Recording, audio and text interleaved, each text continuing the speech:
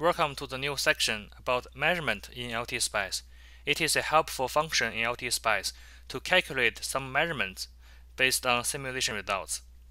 In this lecture, I will briefly introduce the measurement function in LTspice. In the following lectures, I will show you how to use Python to import the measurement from log file. Measure is a built-in function in LTspice to evaluate user-defined electrical quantities over different types of simulation results. Measure is helpful to post-process the simulation results. MEAS is the abbreviation of measure. .meas is the command used to access the measurements made possible by all simulation calculations, including AC analysis, DC sweep, DC operating point, transient simulation, DC transfer function, and noise. The result is saved in the file of spice error log file. The file extension is log. You can retrieve the log file by the shortcut key Ctrl and L. The spice syntax is as follows. Note that the plus sign in spice syntax is a continuation sign at the beginning of the next line. The syntax starts with .meas, followed by the simulation type declarations, and also followed by the name of variable. The second line gives pre-processing at the expression, which is a measurement. The third line is a condition or instant at the measurement. The last line is a time delay and any condition about the selected measurements. Please go to the listed reference for detailed information. Now let's go to LTspice to run a simulation in measurements. Let's go to the folder for this lecture. Let's open the schematic in LTspice. Here is a first-order low-pass filter that we have studied in previous lectures. All parameters are the same. R1 remains at 1 kilo ohm. C1 remains at 0.1 microfarad. Simulation time is the same as 0 to 5 milliseconds. Input voltage frequency is at 1 kHz. We turn off the raw data compression so we save 100% of data into raw data.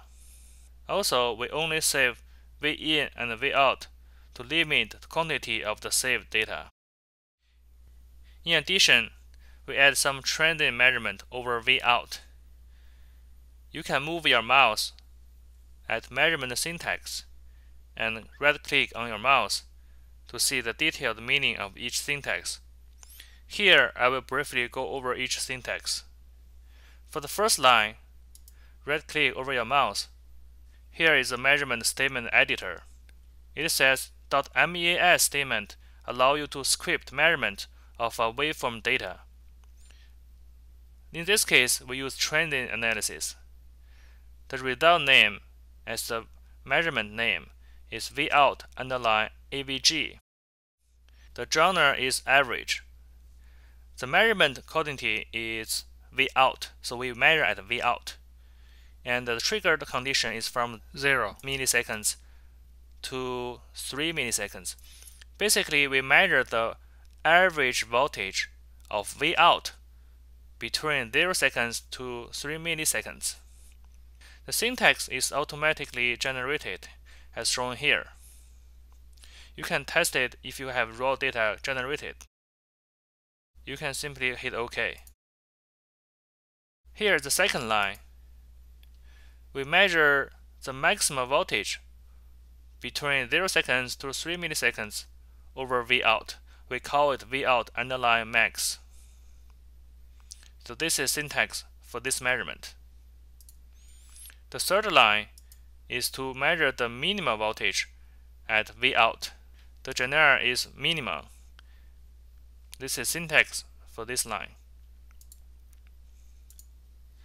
The fourth one is to find Vout when the time is 3 milliseconds. The fifth one is to measure the derivative of V out when the time is at 2 milliseconds. Sometimes I found the measurement syntax editor is difficult to use because it has a bug in the display. In this case, for example, the syntax is correct. We measure the derivative of V out at 2 milliseconds, but the display is incorrect. When you meet a problem, please just click Cancel button so that you can directly work on the syntax. You can change the syntax as whatever you want if you fully understand the meaning of the syntax. A byte measurement is added just for experimental purposes. We measure the voltage at Vout2, and the result name is Vout2x. We know that Vout2 is not available in the simulation, so it's gonna generate a incorrect measurement, so that it will generate a bad measurement. Now I believe you have a basic understanding about the measurement. We can run the simulation. We move the mouse over V in and V out to check the waveform in time domain. This is the same as before. Now let's go to Schematic, choose View, Spice Error Log. Here is a window for log file. Here is the measurement result. Vout average is this number from 0 to 3 milliseconds. Vout maxima is found as 4.31 volt during this period of time, and the Vout minima is also found as minus 4.23. The Vout at the time equals to 3 milliseconds is found as this number. The last one is derivative on Vout when time equals to 2 milliseconds. As we expected, there's a bad measurement, says Vout2x failed. That's all for measurement in LTspice. In the next lecture, I will show you a quick demo about how to use Python to read the measurement from log files into Python IDE. This is the reference for this lecture.